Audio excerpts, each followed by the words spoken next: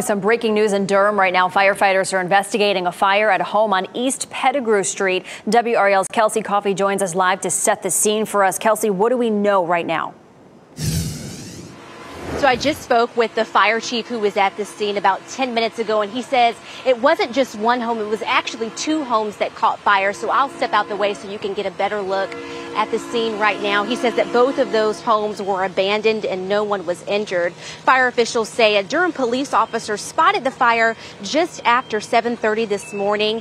They say there's another house that's behind the two homes that have been abandoned, and they've evacuated that family out of their home just out of an abundance of caution.